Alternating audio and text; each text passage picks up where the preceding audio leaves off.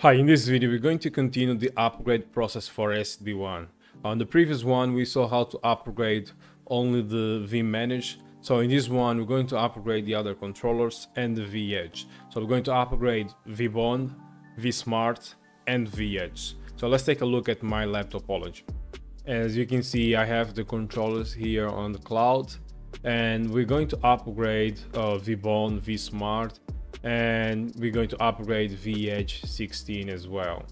So if we take a look at vManage, at this moment I have vManage running code version 20.3.5. As for vSmart and vBond, they're running the version 20.1.3. So if we look at software upgrade controller, and we see vSmart and vBond, currently they're running version 20.1.3, and we're going to upgrade to version 20.3.5.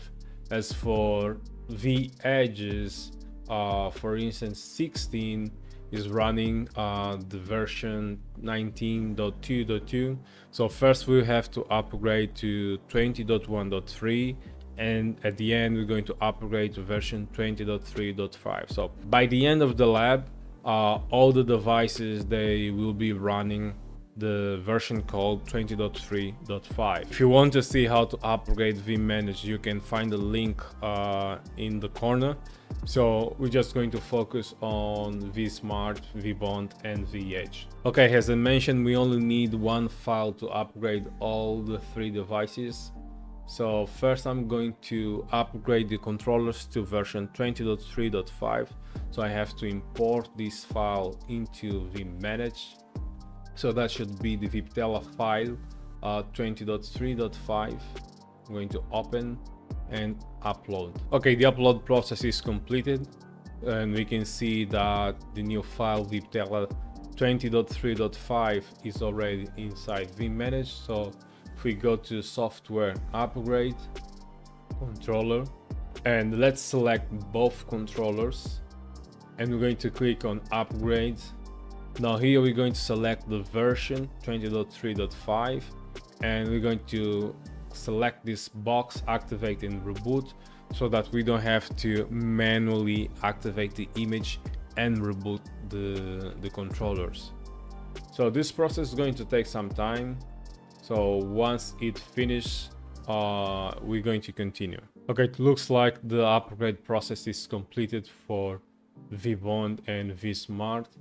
So let's take a look at software upgrade and controller tab, and it says that current version is 23.5, but is it true? So let me open this, and we can see right there at the banner that it's already showing 20.3.5 as the current version. So vBond and vSmart were upgraded successfully. Okay, so now we can move on to the vEdge. So we go to software repository, and we're going to add the image 20.1.3. So we're going to upload into vManage. Unfortunately, I had a problem with my camera, so we're going to continue just like this. And the image was uploaded successfully. So now we go to software upgrade, and we're going to select vEdge 8, and we're going to select upgrade, and we're going to select the version 20.1.3, and we're going to activate and reboot. So this process might last around 30 minutes or so, because it will first have to upload the file to the vEdge, and then we'll install the new software version, and then we'll activate and reboot. So we're going to pause for now, and once it finishes we're going to continue. Okay, it looks like the image was successfully installed on vEdge. So if we go to software upgrade, and let's look at vEdge 8. So the current version is 21.3, but we have to make the default one because the version 19.22 is still being the default version. So we're going to set default to be 20.1.3. okay, and then we'll have to delete the version 19.2.2 so we can install the latest version 20.3.5. okay, version 20.13 is the default, so we can delete the version 19.2. okay, let me select this on R8, and we're going to delete available software.